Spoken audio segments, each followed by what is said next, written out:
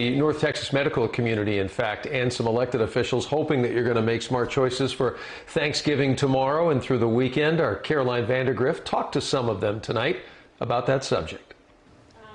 Across the Metroplex, COVID-19 cases and hospitalizations are increasing. So if we throw a whole lot more tinder on this fire, we're definitely going to shoot up even faster and even more. The chief medical officer at Parkland Hospital says current data shows about 13% of people testing positive for COVID are asymptomatic and unknowingly spreading the virus. So what that means is 1 out of 8 are going to be carrying around COVID. So if your group is 15 or 20 people, I mean, you can pretty much guarantee you're going to have somebody in there who has COVID and is asymptomatic and spreading. That's why medical experts are encouraging people to opt out of Thanksgiving dinners with people who live outside their home, as tough as it may be. I really think at this point we could see there's light at the end of the tunnel, and we just have to hang in there.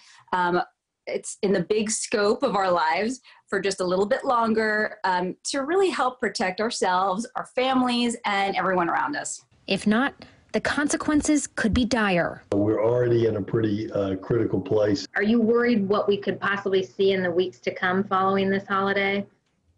You know, I am.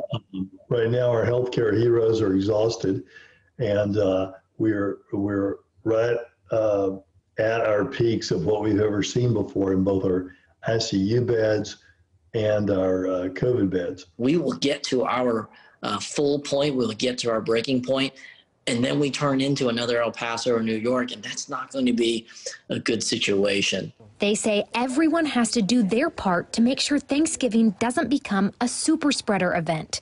Utilize curbside grocery store pickup to avoid crowds, hang out with loved ones outdoors if you're set on meeting up, and wear your mask. It's going to be a smaller Thanksgiving, but we still got a lot to be thankful for. Caroline Vandergrift, CBS 11 News.